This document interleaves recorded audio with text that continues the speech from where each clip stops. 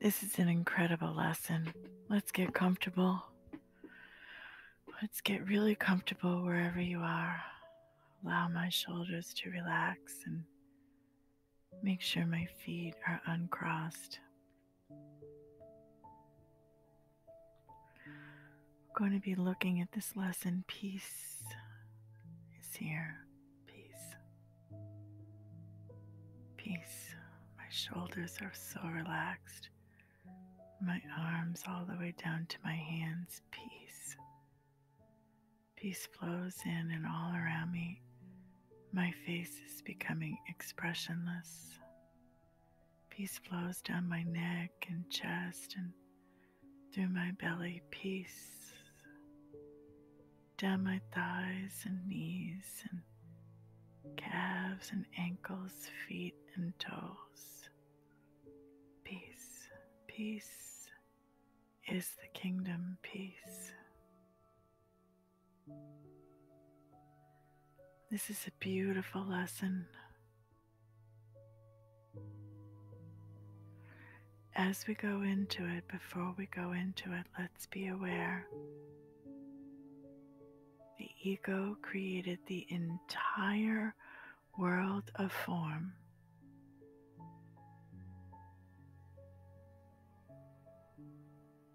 As war with God.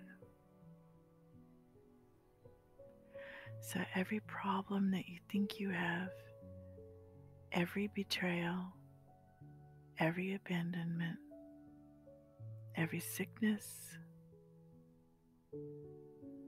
every sorrow, peace, is the ego's war and beliefs in God. It's false God.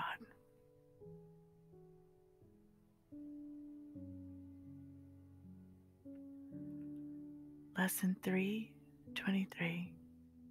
I gladly make the sacrifice of fear. Underneath all fear is the fear of God. All fear. All fear is the ego's fear of God. Peace. Peace.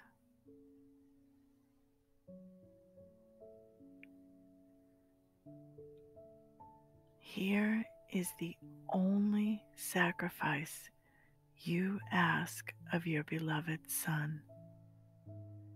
You ask Him to give up all suffering, all sense of loss and sadness, all anxiety and doubt, and freely let your love come streaming into His awareness, healing Him of pain and giving Him your own eternal joy. Such is the sacrifice you ask of me, and one I gladly make.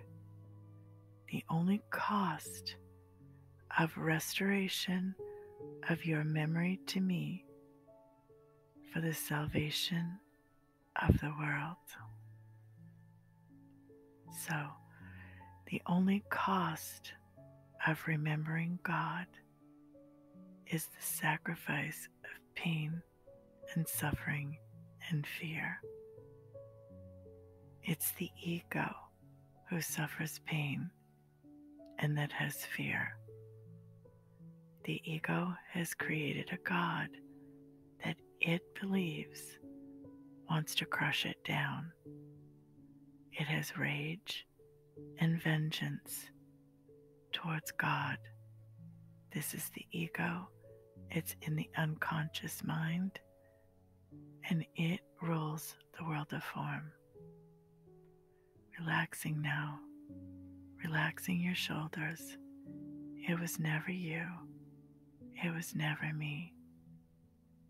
Suffering of any kind is not of God.